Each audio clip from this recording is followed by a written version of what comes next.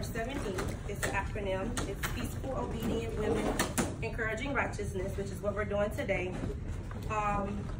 When I spoke to Minister Chantel, I wanted to do this activity with some other people, but this is what, when I was in prayer, what God showed me. So I was kind of thinking, like, I'm not really sure if I can relate to you ladies because of what they originally told us the kind of children we were going to have in reference to foster children, which you're not. But I am a girl, and all right, so I was molested. I don't know if you've been through a situation like that, meaning when someone touched you, a family member, friend, touched you in an appropriate place, and you know, you don't have to share anything now, but I had went through that situation myself. Someone, a family member, had actually been having sexual intercourse with me, meaning penetration, from the age, it started at 5 until about 17. And I was told that, well, if you say something, you're gonna be on the streets. If you say something, I'm gonna kill you, I'm gonna hurt you, I'm gonna do all these things. And me being a little girl, I believed the person. And now realizing that it was the devil trying to stop me from doing what I needed to do, which is to come and serve you and talk to you. And so I had dealt with a lot of things. Middle school, for me, was horrible. I don't know about y'all, but middle school for me was horrible. First of all, I have purple hair. So I wasn't like everyone else. I was a different kind of person. I had my own thing. My mom basically spoiled me. So I could cry and whine and do whatever I want to do. She bought me the Jordans, the shoes, the clothes, the everything. Y'all wear Gucci and stuff like that. Now we don't wear that then. But back then, it was like, I wanted to fit in so bad, I would like go out the clothes, the shoes, and do this, do that, whatever. My parents bought me a car when I was 16, and everyone wanted to be my friend because, hey, she got her a brand new car, I want to go hang with her. But they weren't really my friends. I thought that people were my friends who loved me, and as I'm walking home from school, I'll look around, they're talking about me. So I don't know if you've been in a situation like that, or anything, or dealt with anything like that, but it was a really trying, hard time for me. Middle school was rough, and I didn't have anyone to go and talk to about what I was dealing with. So in school, I was dealing with one thing, and then at home, I was dealing with one thing. And so I didn't have any friends. I didn't have a Miss Marie to go to talk to. I didn't have a teacher who I can go and say, I'm dealing with this at home, help me. You guys have the opportunity to talk and have someone to listen to you when you're dealing with something.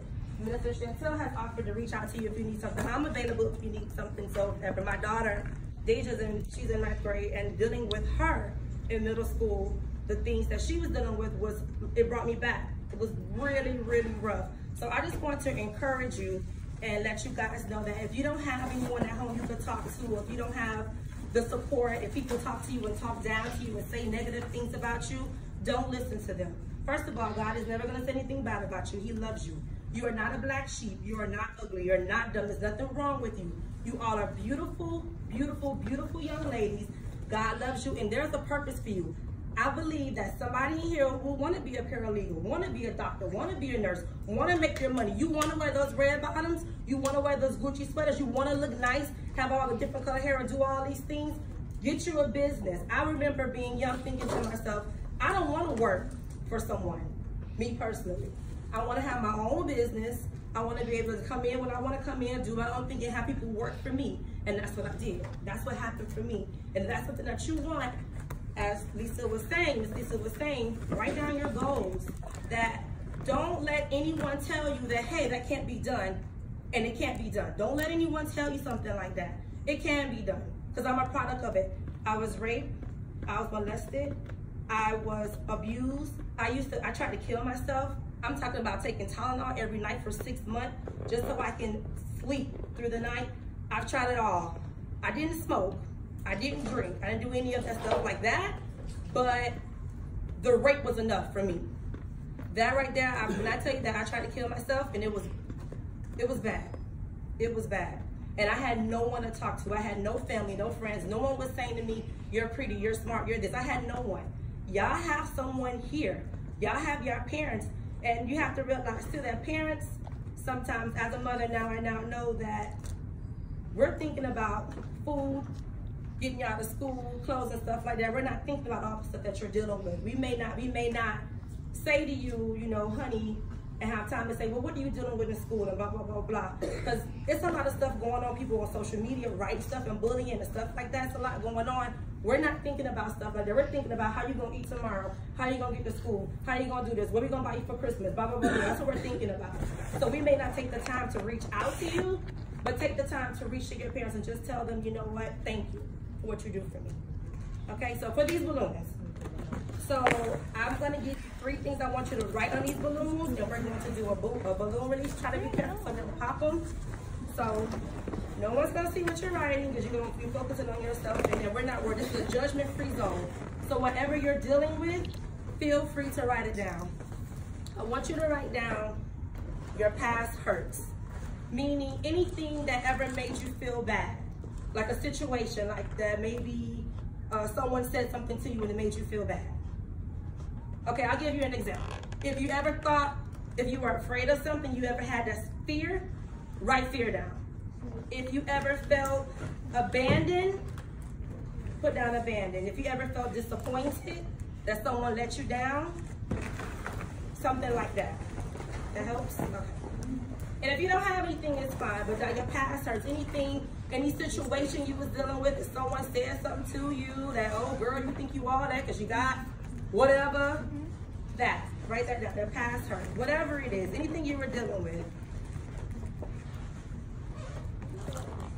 You can write whatever you want, and then write either side. And if you need 2 balloons, I'll get you another. Okay?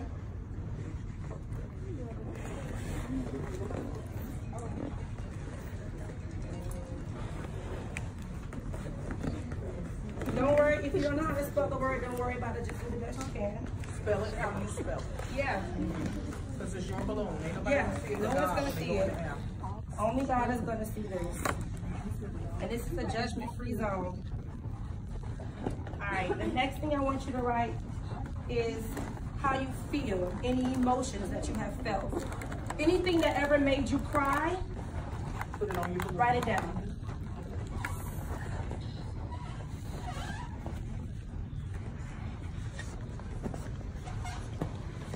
Anything at all that ever made you cry. Any situation that made you cry.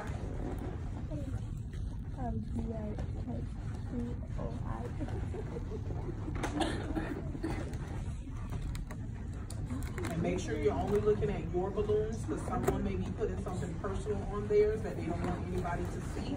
So keep your eyes on your balloon. And then the last one. So this is a little deep, okay?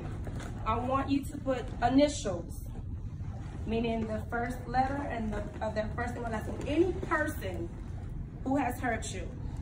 I'm talking about mama, daddy, sister, brother, cousin, teacher, bully, whoever. Put their initials down on this balloon because that's no longer gonna affect you. Don't act like nobody ain't never hurt you.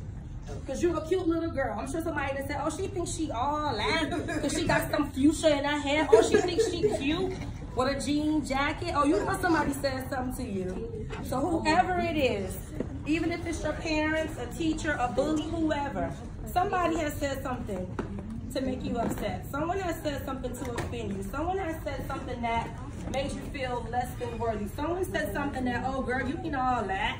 You ain't cute, you ain't this, because you got plaits and braids and da-da-da. Emotions, how you feel. So whoever it is, we don't need to know who it is. Put it on your balloon. So whoever. Because this person, what they said to you, that was negative, yes. You need a new balloon? Yes. Why do you need a new balloon?